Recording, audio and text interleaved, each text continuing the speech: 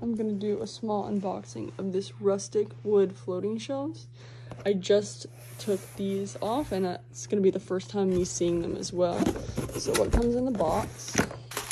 Paper, and then, oh, so that's cool. It comes with screws, paperwork. Whoa, I don't know what this is. Oh, these are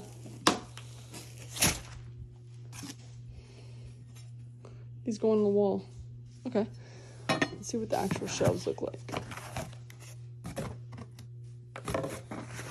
All right.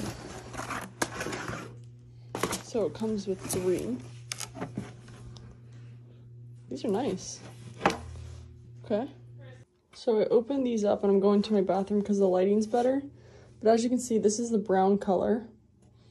And it has like little ridges. It's very lightweight, so it'll be easy to hang. Here's so it's actually real wood, but it looks like it's just stained. But these are gonna look super nice on my wall. I'll show you them with the, let me walk you guys over so it's not cut or anything. As you can see, here's these. So the black looks really good with the wood finish.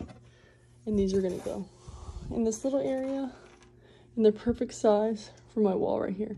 So that's gonna look really good. But yeah, definitely recommend these.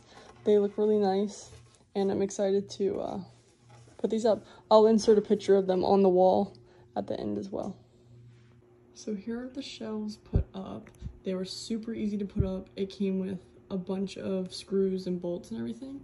And there's 2 ways you can put the side of this. You can either put it like this so it kind of holds books and it's seamless, or you can flip these upside down and it could show a line here and come this way.